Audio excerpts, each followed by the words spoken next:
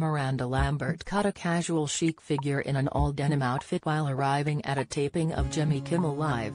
In Hollywood on Tuesday. The 38-year-old singer-songwriter wore a striking short-sleeved denim jumpsuit as she walked up to the studio near the El Capitan Theater. She added a pair of white cowboy boots to the folksy ensemble that featured grey python designs and tall black heels. The drunk singer parted her long blonde hair in the middle, which fell down to the middle of her back. She held hands with her husband, Brendan McLaughlin, who wore a simple white polo shirt and dark blue jeans. He walked in white sneakers, and his brown hair was gelled up and brushed up and off to the left. Lambert and McLaughlin married in 2019, 4 years after she and her ex-husband Blake Shelton divorced.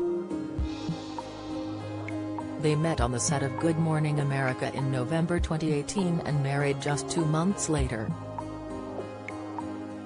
When discussing her quick and private wedding, Lambert explained, "I was married before, and it was a huge wedding and everything was very public.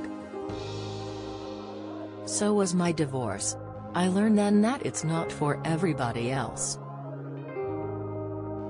This is my actual life. With Brendan, I made it a point to keep it as private as I could for as long as I could." Lambert's appearance on the Jimmy Kimmel Live! Came almost 6 months after she released her album Palomino. The If I Was a Cowboy singer released the album, her 9th, at the end of April. She also wrote 14 of the 15 songs on it.